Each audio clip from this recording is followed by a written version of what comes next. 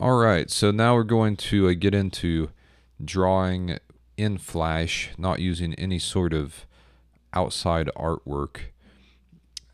So anything you can draw from your imagination, and you don't want to have to use something like, this Naruto artwork that I got from Google Images, or this sketch that somebody drew and scanned in there. You want to just work within Flash completely. So we're going to do that. Before we get started, I wanted to mention, because we're going to be moving fairly quickly in this particular section, you're probably watching this on YouTube. And I just wanted to mention that in YouTube, say here's one of my previous videos that I was just, doing.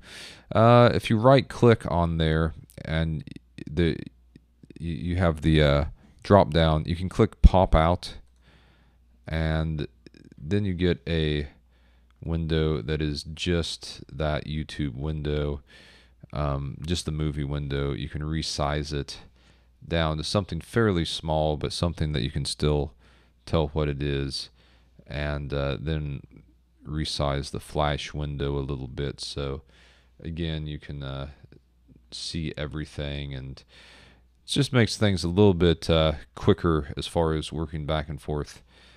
Always being able to see the tutorial video up here, and still being able to work within Flash. So I just wanted to mention that. Do a pop out maybe and resize your windows so you can see both the YouTube video in the browser in the background, as well as your Flash window. Okay, let's talk about one of these tools to get started with that we haven't talked about before. Is the rectangle tool. It's the first shape tool that we're going to be talking about. And if you click on your R key on your keyboard, then you get that rectangle tool. I also might mention that there's a thing called the rectangle primitive. You don't need to worry about that right now, but be aware if it's behaving oddly. A couple things might be going on. One, you might have that rectangle primitive tool. The other thing, if there's something odd with your rectangle, you might check out some of the options in the properties panel over here. Like, for example, there are options for curved corners. So if you start drawing like rectangles with curved corners, all of a sudden maybe you accidentally slid over the slider there, and oops, that's actually opposite direction. I wanted it 0.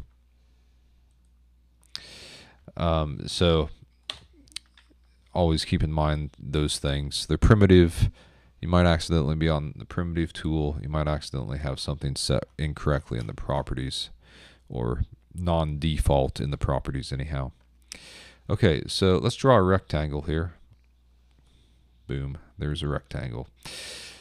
So in this rectangle, you'll see that we have a blue outline and a green inside. And actually, if we take our selection tool, you see that we can drag those apart, and those are actually two different shapes. One is the blue outline, one is the green fill. Okay, I'm going to do some Command Z's to undo. And the way you get your line color is up here to the right on the toolbar. It's called the stroke color, and if you hold down on that, you can actually also select to have no stroke color at all. So if I draw a rectangle there, that has no outline color at all. And then opposite, I could select to have no fill color at all, like that. Okay, so that's your rectangle. And then the other one is oval, which is O on your keyboard. And essentially you do the same thing for the oval. It works the same way, has a fill color, also an outline color, and they're actually independent shapes. So those are the shapes that you can get started with pretty quickly.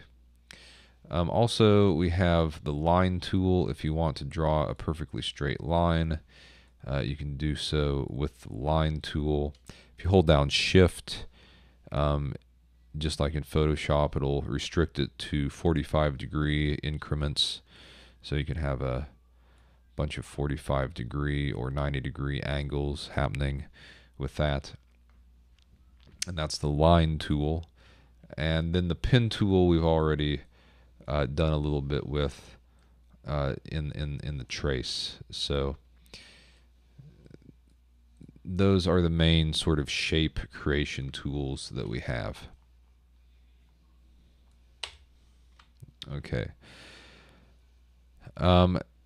Nextly, we have a couple of tools to modify the shapes and lines once we've created them. So go ahead and draw a rectangle.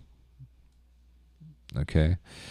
And then grab your selection tool, which is the leftmost tool, or the V tool. Okay. And if you well, actually, oops. What do I want to do here? If you take a look, if you hover over your rectangle with that selection tool on the lines, you'll see that there's this little curved line that appears by your cursor, and that allows you to bend lines in a curvilinear fashion. So bend in and out a couple of lines on your rectangle. Okay. Next, if you hold down the Option key on your keyboard and click on a line, it adds a point automatically. So hold down the Option key and click on a line and add a couple of points. Just experiment with that.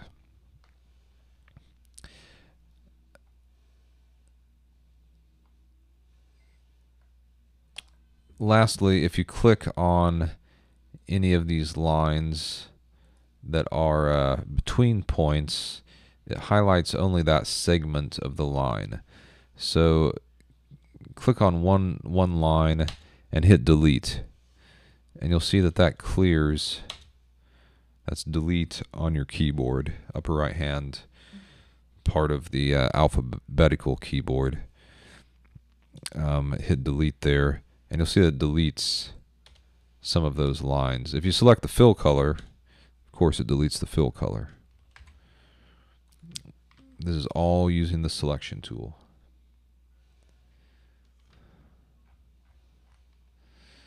Okay. Another thing with the selection tool, if you select just a chunk of that fill, again, I just took my selection tool and just drug down to select a bit of it, a bit of that fill, and hit delete. Then you can create shapes using negative space, using that delete. Okay.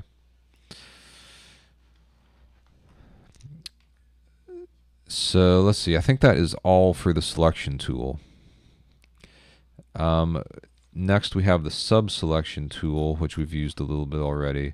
And the sub-selection tool, as I said in previous videos, allows you to grab the corners, those points, and drag those corners and fine-tune them.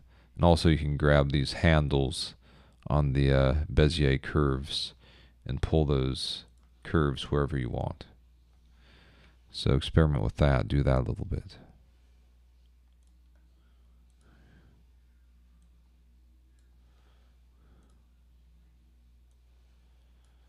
Oops. Remember, you can Command Z quite a ways back in Flash.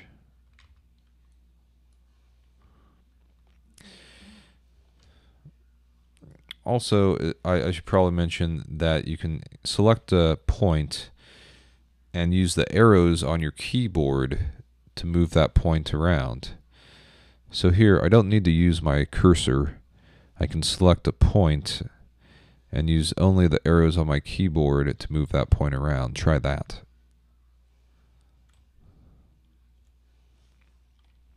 You can hold down Shift and move it in a coarse fashion quite quickly. Okay. Let's go on to the next selection tool, and then we'll kind of end this video here. And that's the Free Transform tool. So this Free Transform tool, or you hit Q on your keyboard once you have something selected, allows us to transform shapes in some pretty amazing ways. So I just selected the whole thing by clicking on it. If you hover over a corner, you can rotate it. Oh, you know what? And I don't have that selected, so I'm going to do a Command A to select all. Now, rotate the whole thing by hovering over a corner. Okay. You can stretch one direction or the other by hovering over one of the dots in the middle of the rectangle line. And you can scale with hovering over a corner. And I guess I misspoke with the rotation. It's not over a corner, it's just beside a corner. And if you hover beside a line, you can skew the shape back and forth. Get some pretty interesting sort of three-dimensional, quasi-three-dimensional effects like that. Also, as far as rotation, if you move this control point someplace, it will then rotate around that point. Okay, and lastly, I guess I should mention, if you hold down the Shift key when you're doing the scale, it maintains those dimensions. So, oh, and also if you hold down the Shift key when you're doing the rotation, it'll lock to 45-degree increments of rotation. Okay, so the Shift key can be kind of useful. Okay, I'll throw in one last thing. So hopefully you've been trying all this stuff as I've been moving along. I'm going to do a Command A to select all. If I hold down the Option key with, and I've switched back to my selection tool, the V tool. If I hold down the Option key and drag, it duplicates shapes and shapes. Duplicates the shape. So holding down the Option key can really help you quickly create a pattern of some sort, or some sort of texture, that sort of thing. Okay, I think that's it for this video. Those were the basic creation tools in Flash. If you weren't following along, I recommend maybe going back and doing it again, because really just practicing with these tools is what's going to make them easy for you. So get the QuickTime video visible, or rather the YouTube video visible, and just kind of like follow along as I'm making these shapes and using these tools. Play with them yourselves. Okay, well, in the next video we're going to actually kind of start throwing together a character to be animated using these tools.